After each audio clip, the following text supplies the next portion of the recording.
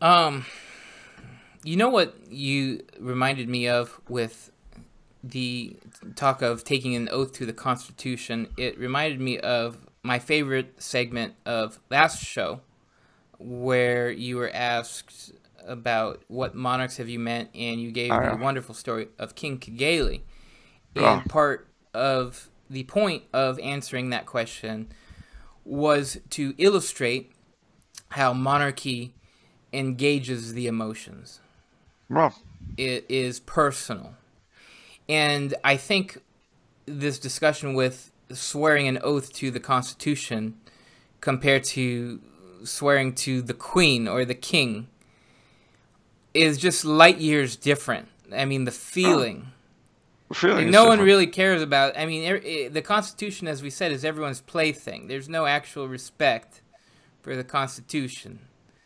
Um, with Roe v. Wade, I mean, that shows us right there. We'll do The whatever we concept, want with it. yeah, and yet that's yeah, the Constitution in the American mythos. The Constitution actually takes the place of the king,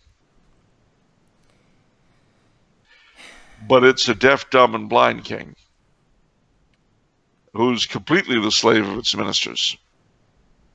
Now, the queen really pretty much has to do what her ministers tell her. Justice in Britain is administered in the queen's name, but she has no control over it. Hmm. What her views are of anything political are anyone's guess. She doesn't vote. Neither she nor the members of the royal family vote. And they have to do everything they can to avoid appearing partisan.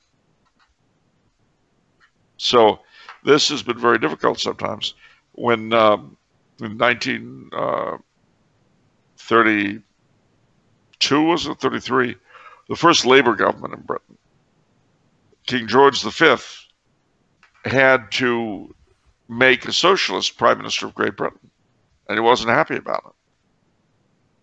But he did it. Very often, these people have to sacrifice their own views of things. Uh, Isn't there well, sort of a moral obligation sometimes, though? I mean, what is lost and what is gained here? see, there you come into the realm of prudential judgment. Yeah. Britain, let's put it this way: if you look at the history of Europe, you'll see one monarchy after another fell because the monarch refused to give in at this point or that point. We consider them, and I think rightfully, heroic. But were the results very good? What the British monarchy, as it currently exists, has been, is something entirely different. Myself, I admire James II far more than I could any of his successors who actually occupied the throne. But the argument could be made that James II, in the end, and I say it could be made, I don't say I hold it because I don't, but it could be made that James II would have done his country a lot of good had he been more like his brother. But, we consider his brother something of a scandal, and himself a martyr to conscience. But would Britain have been better off under King James staying on the throne despite not getting everything he wanted, or having what happened, Dutch William coming over? See, these are things people are going to argue about forever.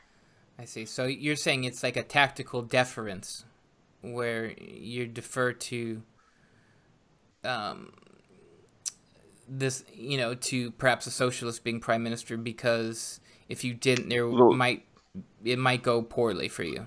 Well, it's not just for me, Yeah, for the and whole not just country. for the whole country. I mean, I yeah, mean, it's sort of like mutatis mutandis.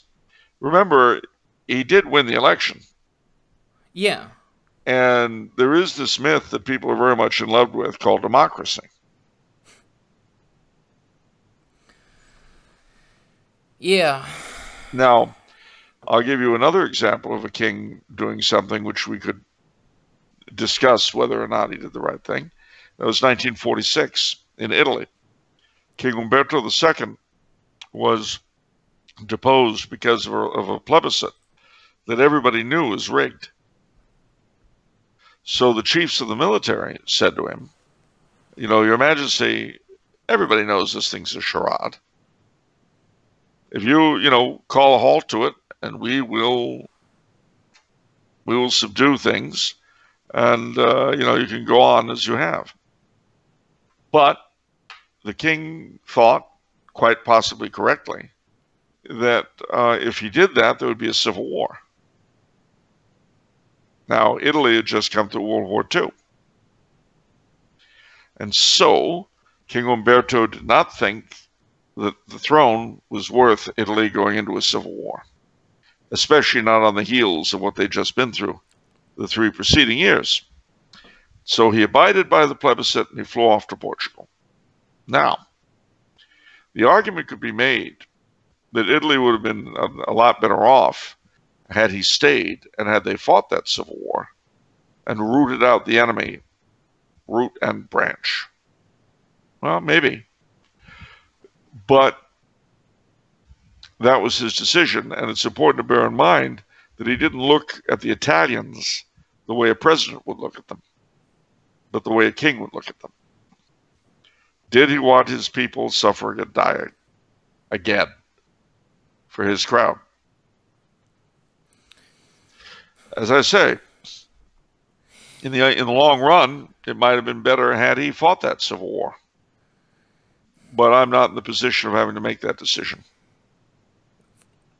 I have very little historical knowledge of anything, but the more very few people do. Yeah, so I'm quite pathetic on history, but the little that the more that I read up on history and see history, it seems like in older times, rulers would get tough decisions wrong more often than not. They're faced with tough decisions, and sometimes they make a mistake, but it was a tough decision. But it seems like nowadays there are easy decisions, and they're just stupid. It's just, what were you thinking? And whereas perhaps back in the day that wasn't the case. Well, let's just say that when all the statesmen you're dealing with are smarter, and when you yourself are smarter, and when your subjects tend to be smarter, well, what happens is that things as a rule aren't quite as stupid as when everyone's dumb. Okay, so you're saying, see, I was actually looking for confirmation from you, because that was my impression off my little reading, that this is the case, that, these are tough decisions like 100 years ago and such, and now there are easy decisions that we're fumbling around with. Well, I don't know that's entirely true. I mean, you're right, I think, in some ways. Part of the problem is that a lot of the easier decisions, if you've got a moral code, they're not a problem. They're not even a question. Yeah. But if everything is on the basis of expedience and self-advantage, then that makes even simple stuff hard. Oh. It's easier to tell right from wrong than it is to tell what's going to benefit me. That explains it. And if you take away right from wrong, and mind you, human beings being human beings, right and wrong and advantage, those two are always present in everyone. But if you take right and wrong away completely, and all you're left with is expedience, well, then it gets real hard. I guess that's it. I guess that explains everything. Well, you get rid of a moral code, then all you've got is self-interest, but self-interest is hard to read because it's shifting constantly. Oh, wow, there it is. What's going to do me the most good this second as opposed to tomorrow? Wow. Okay. And, I mean, poor King Umberto had a terrible choice. Another example of a man who was really screwed over badly was King Leopold III of the Belgians. Now, you'll remember him. In 1940, Belgium, France, Luxembourg. All right, well, the Queen of the Netherlands, the Grand Duchess of Luxembourg, fled. Yeah. They ended up going to Britain, forming governments in exile. Yeah. The way the King of Norway did, the King of Greece, King of Yugoslavia. So they're in exile. Yeah. But the King of the Belgians stayed behind. Now, he was commander-in-chief. Remember, he's a constitutional monarch, like the British king. But he's also actually commander-in-chief of his army. Now, his father, in World War I, had stayed with the army, although the Belgian army had been pushed to the very further edge of the country. And he was there on the front. He shared everything with his men, like Emperor Karl or King Victor Emmanuel. And so they called him the Night King, because he was such a brave soldier. So he dies in 1934. Leopold, his son, becomes the king. And he is as devoted to the military as his father is. And this you often see in monarchies, because your troops have sworn an oath to you to die for you. So you'd have to be kind of a nasty, brutish kind of person not to take a deep interest in their welfare. All right. So Leopold III is commanding the troops. The Germans come pouring in, and then they smash through the French, through the Ardennes, and cut the Belgian, French, and British armies off from France. And the evacuation of the British and the French was Dunkirk, which you've heard of. Of course. But the Belgians had no place to go. So King Leopold III surrendered. And he stayed with his army. And then after it was over, he and his wife were kept in house arrest for the rest of the war. Now, this allowed a lot of communists and socialists to spread the idea that he had been pro-German, which he was anything but. But after the war, he had been taken away to Germany by the Germans, as they took away a lot of other people at the last minute. So he wanted, of course, to return and take up where he left off as king. But the communists and the socialists were opposed. And Belgium was literally split in two over the issue of the king. So he decided in the end that his effectiveness was destroyed because he couldn't act as king of all the Belgians. So he abdicated in favor of his son, King Baudouin. But what a terrible thing. You know, unlike so many of his critics, he was actually at the front during the fighting. And he shared his men's privations in the camp afterwards. And then he was under house arrest. But lesser men, who had gone through very little in the war, they were the ones who decided that there was no way he should be allowed to return.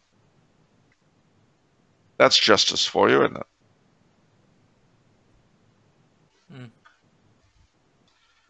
That's real justice. And that, you know, mutatis mutandis, it's like here in this country, in Austria. The Archduke Otto, the head of the House of Habsburg, heir to the throne, spent the war in Washington convincing President Roosevelt that Austria was as much a victim as Poland or any other country, Czechoslovakia or whatever, and that as a result she should have her independence restored after the war. And that is the reason why there is an Austria today. Contrary-wise, when his three younger brothers, graduated from university in 1944, he sent them into Austria to fight with the resistance. And that's where they were when the Axis were defeated, risking their lives fighting the Nazis. Meanwhile, Karl Renner, the worthless leader of the socialists, who had had the socialists vote for the Anschluss in 38, who tried to collaborate with the Nazis, but they wouldn't accept him. But they had thought so little of him, they didn't even arrest him. So he spent the war living in comfort in Vienna. Well, when the Soviets invade and take Vienna, he writes Stalin an obsequious letter offering his services, not realizing that Stalin was looking for him because he knew he could use him. So Stalin makes him Chancellor of Austria. First thing he does is have the Habsburgs expelled. And then an election is held, the socialists lose, so Stalin insists to the other Western powers who are also occupying the rest of Austria that Renner be made president. And so Karl Renner was president of Austria until he died in 1950. And all over this country, you'll see streets and squares named after him. Yeah. Most people don't know their history, because if they did, they wouldn't be ruled by the kind of people that rule them. Do Austrians share your sympathies on this, or are they just out to lunch? A chunk of them do, but you see, the media and people like that will accuse anyone who points this kind of thing out as being a fascist. Oh, well, you must be a fascist if you're opposed to Renner. Well, isn't the alternative communist in this one? Since Stalin appointed him? It's just crazy. I'll put this another way. Look at Mayor de Blasio of New York. Let's not. No, we will. We're going to look him in the face. Okay. He was working with the communists in Nicaragua. He calls himself a Marxist. Don't people realize that the communists killed more people than the Nazis? How could they possibly elect a man like that? Well, why weren't de Blasio's opponents shrieking this from the housetops? Well, how come? Because it's all meaningless theory. It's just theory. It's not real life. No, real life is being confined to your house. Oh, I'm sorry, that came out wrong. That's the whole point, and you've hit your nail on the head. People are ignorant, and they are expected to make grown-up decisions. The vote of a World War II veteran is the same as a streetwalker.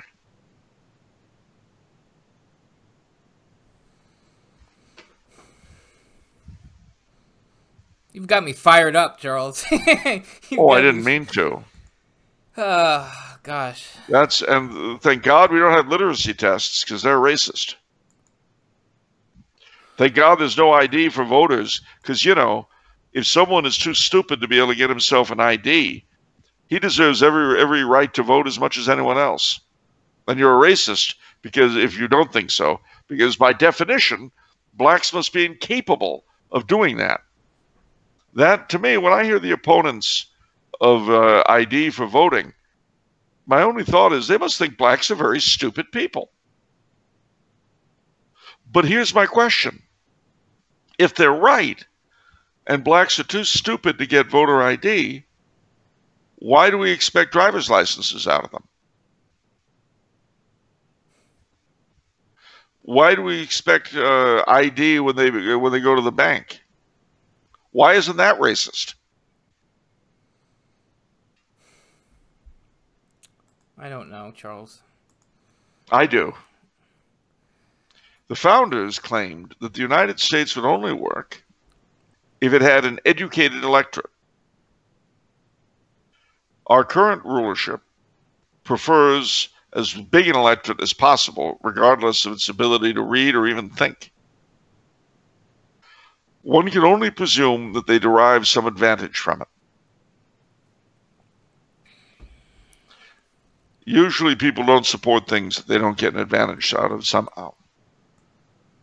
Especially today, when we've banished right and wrong from the issue. And it's just a question of what benefits me. at the moment.